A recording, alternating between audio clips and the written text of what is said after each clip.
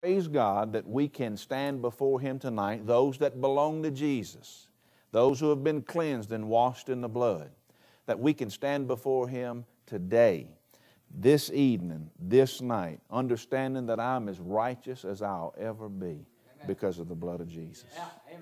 My righteousness is Jesus. I can't be any more right than Him. Amen. And when I am immersed in Him, when I trust Him, not putting faith in my own faith, not putting faith in the fact that I've prayed, not putting faith in the fact that I've done all that I needed to do, but putting simplicity, just simple faith in trusting Jesus. Just trusting Jesus.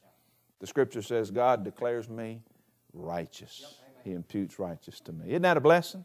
Now what that ought to make you want to do is to live rightly before God as well and to seek Him out. And I want you to notice in these passages that we're going to deal with tonight, I believe they'll help you where you are, and I think they will help you help someone else in the coming days as a disciple maker for the glory of God, a fisher of men who's following Jesus. So if you'd stand in honor and reverence to the reading of God's Word, look in verse number 15. 15, 16, and 17 is what we'll look at tonight. Ecclesiastes chapter number 5, verse 15 says, "As he came forth of his mother's womb, naked shall he return, to go as he came, and shall take nothing of his labor, which he may carry away in his hand. And this also is a sore evil, that in all points as he came, so shall he go. And what profit hath he that hath labored for the wind? All his days also he eateth in darkness, and he hath much sorrow and wrath with his sickness." Let us pray. Father, we come before you today, this very evening, and approach your throne of grace and just thank you for the precious blood of Jesus, Lord. We're asking you in this service tonight to remember Jesus, to remember as the Old Testament writers would say, remember David and the covenant that you made with him. Lord, we come to even a fuller revelation and we say, remember Jesus over us tonight. Speak life into us, oh God. Help us understand how urgent and how crucial it is to be in right relationship with you and have a sense of peace, of reconciliation with you through the blood of the Lamb. And we just give you the glory and the praise, asking you to prepare our hearts that we want to be men and women that when the people that truly do fear you and walk with you and talk with you, when they see us, they're glad to see us because we also hope in thy word. We give you the praise and the glory for it in Jesus' name. Amen. You may be seated.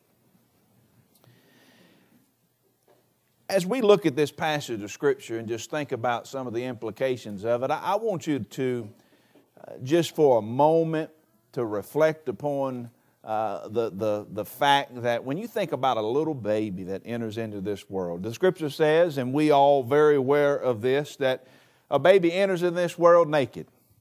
They come in this world with nothing, and the Scripture says we'll actually leave this world naked as well. We won't carry these old clothes that we have on. None of us are going to take any money that we have. We're not going to take our homes or our cars or our toys or anything like that. None of that's going with us when we go to heaven. Amen? It's just us. We're the only ones that are going. And whether we have a relationship with Jesus or we don't will be determined where we will spend eternity, either with Him or apart from Him in torment and shame in a place called hell. But the Bible says that it is a sore evil for a man in all points to leave this world as he came into this world. Now, what does that mean? It's a sore evil. It's a terrible thing that a man live his life and depart out of this world just like he entered into this world. Now, think about that with me for a moment. How does a baby, a little one, enter into this world?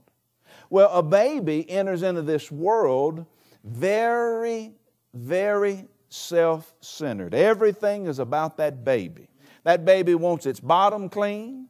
It wants its belly full. and it wants a good place to rest, and it wants all your attention if it can get it. Are you with me? Now, some people live life that way. They live and they die no different than how they entered into this world. Self-centered, not a giver but a taker. Everything's always about them. And they always find ways to pacify their lives. Maybe not with a little pacifier. Maybe not with a bottle in their mouth. Maybe not with a little baby food on a plate before them. But it turns into cars, and it turns into jobs, and it turns into houses, and it turns into vacations, and it turns into relationships, and it turns into, I've got to have another woman, or I've got to have another man, something to pacify and satisfy me apart from the redeeming work and the presence of a living Savior by the name of Jesus Christ. The Scripture says that is a terrible, terrible, sore evil for a man to leave this world as he came, having to be pacified by things and not the Savior Himself. That's a sore evil. Now, some of you in here tonight may be in that very position.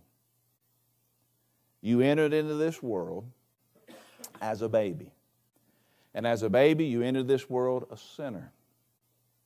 The Bible says in Psalm 58 and verse 3, "For from the womb we went away speaking lies." We come out of the womb lost. I don't know if you recognize that or realize that or not. But every single person born of a woman besides the Lord Jesus Christ was born a sinner. Born self-centered, dependent upon everybody else to take care of them, a taker and not a giver, only wanting what we want. And if we die that way, we'll die separated from the Lord Jesus. So there has to be something that takes place between me being born and me dying, that's something supernatural, something all-consuming, something that radically transforms and changes our lives from being everything about me to being everything about Jesus. The Bible would describe that to us as being reconciled unto God. Or what the term I like to use is being permanently interrupted by Jesus. Totally and completely and utterly permanently interrupted and powerfully invaded by the grace of God so that my life is no longer the same. Now, of course, I can be self-centered. Can you? Can you put your attention on you often? Do you find yourself downcast in spirit when you're not getting what you want? Wives, does that husband of yours swell up and pout and cry every once in a while when he ain't getting what he thought he ought to get out of life? Wives, if your needs are not being emotionally met or however it may be, you're not getting the things that you may want, do you find yourself every once in a while pouting and whining and crying and looking for something to pacify you? We can all act that way, but for a believer, he won't characteristically act that way. Now, he can act like a fool every once in a while, but he won't be classified as a fool in everyday life. Why? Because of the all-consuming transformation of the grace of God that transforms our life and makes us into a new creature, that old things pass away and behold, all things become new, and that our lives are turned to live for the glory of God and be spent for His glory. Praise God for Jesus and salvation. Amen? Now I want you to think about that in here tonight, because this is not going to be a complex thing. It's very simple. When in your life did Jesus interrupt you and put you on another course of living? When was it that things changed in your life that you no longer made everything about you, but everything became about Him?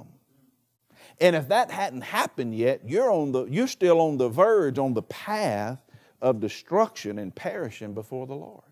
Now, yes, you don't need somebody to come and take care of your diaper, and yes, you don't need somebody to put food on your table, and you don't need somebody to lay you down and rest, but that may not be the things no longer that pacify you.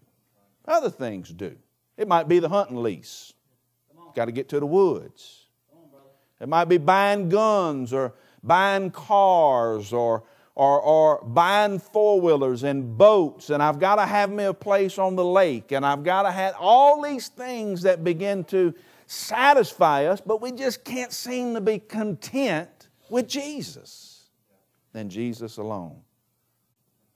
Am I speaking to anybody tonight? Scripture says it's a sore thing if you find yourself in that position, not being interrupted by Jesus, and you die in that condition. You die and go to hell. I've got a little thing that I started doing. You see this right here? It's a little pacifier. I carry these in my pocket. And I use this as a tool to witness and talk to people and evangelize. And I use these principles right here.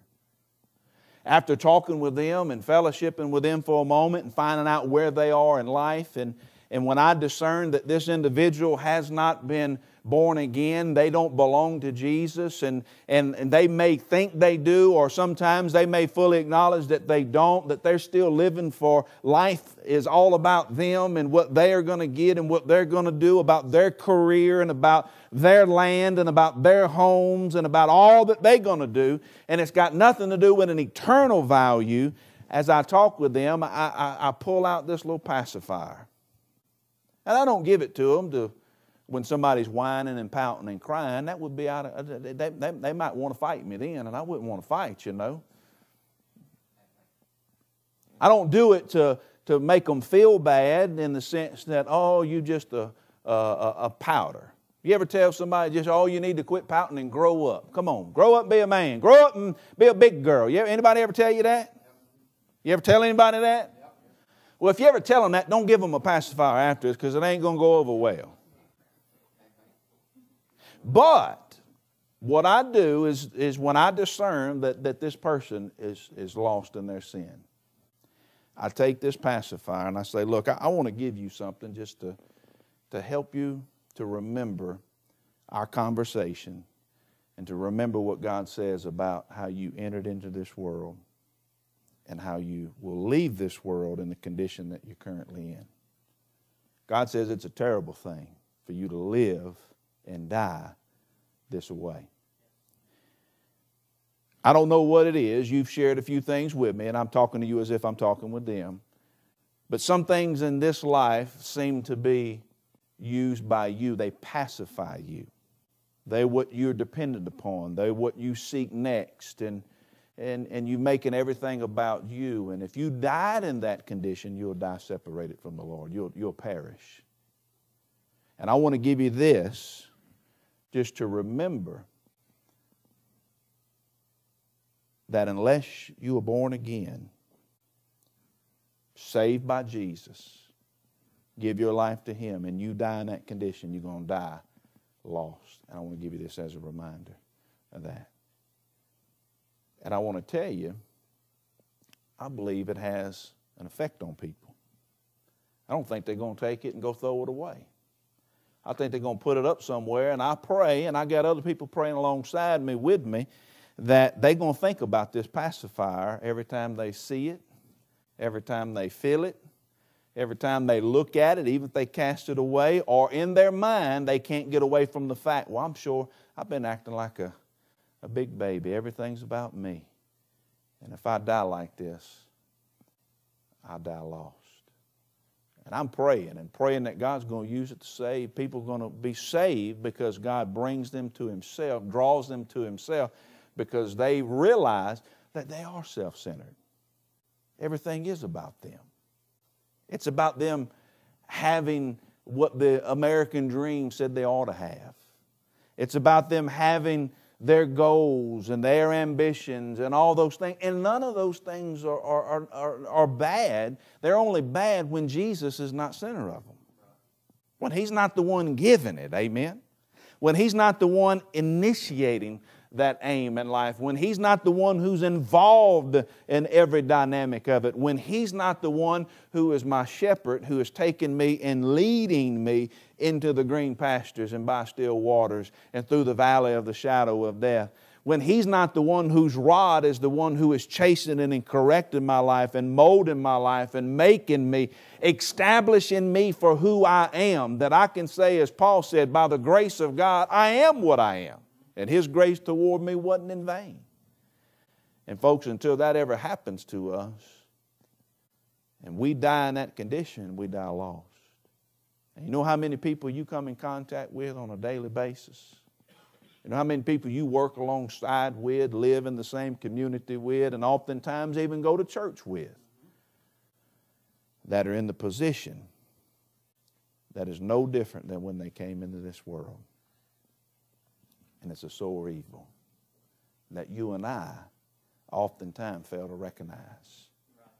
And you see, God's called you and me to be an individual, a vessel of His mercy, one who makes a difference in this life, one who is not the mediator, but a mediator that mediates for the mediator to get people to Jesus, to get people to Jesus. Amen? And what we often do is that we've got it caught up in our mind like this, that if we can just get people to quickly say a quick prayer and agree with us, that they'll be all right on this journey, but they walk away like I walked away when I was 18 years old from an encounter with a preacher who loved me and cared for me and did what he thought was right for me and told me what I needed to do and led me in a prayer, and I said all the prayers that I needed to say, and I trusted his word, but I didn't trust Jesus. I didn't give my life to Jesus. I put my confidence in praying a sinner's prayer. I put my faith in the plan of God, but didn't trust the person of God. And I want to tell you, God's plan doesn't save. It's the person. It's Jesus who saves. Now, God's plan is the best plan, but His plan points to the person. And if I'm not careful, I'll put all my trust in a plan, in a prayer, and being in a church or walking down an aisle and confessing before people, but not really trust Jesus. And the evidence was that Nick kept living the way Nick wanted to live. I kept doing what I always done. I kept thinking the way that I thought. I didn't have a love for the Word of God. I didn't. I didn't have a love for Jesus, and I didn't love the people of God. If I went to the church of God, it was totally out of obligation, because it was the right thing to do. It was what I was supposed to do. It wasn't that I was compelled out of a desire to be with the people of God, to worship the God who rescued me and interrupted me. It was because I felt like if my mother-in-law and father-in-law called and asked if we went to church, I'd have to tell them again we didn't go. So I would go. You see, that's how it started out with me. The only reason you would have found me in the church was because I was running some girl. And I would bounce from place to place. If they had a girl that I was running after and she was in church, I would go with her. And people thought I was all right. And I met Stephanie and started going to church with her. And I went to church with her every week. Sunday morning, Sunday night, for a long while. And I sat probably 3 or 4 rows back, and that preacher would preach, and I could remember him preaching, but I never one time ever remember him sharing the gospel and pleading and inviting me to receive Jesus and come to Jesus. He did. There's no question in my mind he did. But you know, Nick was blind to sin. And Nick was doing what Nick wanted to do. And Nick was lost and perishing in his own sin. And I had a veil over my eyes. And I was blind to that. I had no idea I was even blind to it. I was just doing what I thought was the right thing to do. And I made that profession of faith with my father-in-law. And I would go to places, and we joined churches, and we went to Sunday school, and I always felt so inadequate. I always felt so out of place. I didn't like being around people who was going to talk about the Bible. because I didn't know anything about the Bible. I was uncomfortable with that. And you see, I was on this course. I was on that course of, it was all about Nick. It wasn't about Jesus, it was about me. And then one day, sitting in a service, I just discerned in my spirit that Jesus was saying, today is the day that you come to me. Come to me. You can gain it all, gain everything. The preacher was preaching out of Matthew 16. And what if you gain the whole world and lose your soul? You've lost everything. And I kept holding on the fact that I was saved because I said that prayer. And I went down on the altar that day and I said, God, take my life. Do whatever you want to do with my life. I surrender my life to you. I believe you. I trust you. I long for you. I want you. And I want to tell you, from that point in my life, I stood up a different person. Amen. I love the Word of God. I love the people of God. I love to share what Jesus did for me. I started sharing Jesus on the streets. And it wasn't me. It was Jesus who got in me and changed me and transformed me. And I told my father-in-law, who loved me and cared for me, who led me, and when I was 18, now I'm 26 years old, and I told him about it. He said, Nick, that is great. You know, God saved you back then when you asked Him to save you, and now you've rededicated your life. You finally surrendered it over to the Lord. Now you can be discipled and grow. I went and talked with my pastor. He said, Nick, you rededicated your life. You're good to go. Now you were saved when you asked Jesus to save you back then, and now you rededicated. And I knew, no, I didn't rededicate. God saved me. Amen. I was lost. It was still about me until this day. And once this happened, once Jesus saved me, and I wasn't trusting in what I did, I was trusting Him. It was no longer about me. I didn't need things to pacify me anymore. He became my satisfaction and my pursuit in life. And I want to tell you, that's what Jesus does. That does He call all of us to go preach the gospel? He does, yep. He does. Scripture says, if any man be in Christ, he's a new creature. Old things are passed away, behold, all things become new. And of God we are reconciled unto Him, and we have been given the ministry of reconciliation. And we've been given the word of reconciliation, that we go and plead within, be ye reconciled unto God. Yeah, all of us have that upon our life. Now, do we all have a calling to pastor a church? No. Do we all have a calling to be an evangelist? No. Do we all have the calling to be a musician or whatever it may be? No, not at all. I can't sing a single lick. But I'm called to praise God and to lift my voice up, even if it doesn't sound good to you, because I know it won't. And I'm not even going to show you how bad it would be. But if I'm acceptable because I trust God, what I offer to Him becomes acceptable. Amen?